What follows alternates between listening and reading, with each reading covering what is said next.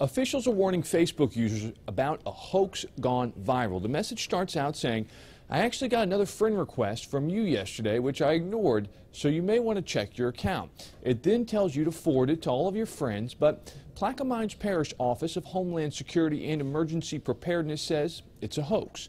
There is not a current bug or virus sending out fake friend requests, and forwarding it to your friends is actually just spreading the false information. An easy way to see if someone has logged into your account is by going to Setting, select Security, and then the Where You Logged In option. That will show you if anyone has access to your account that should not have. Matt Uris for CBS Local News.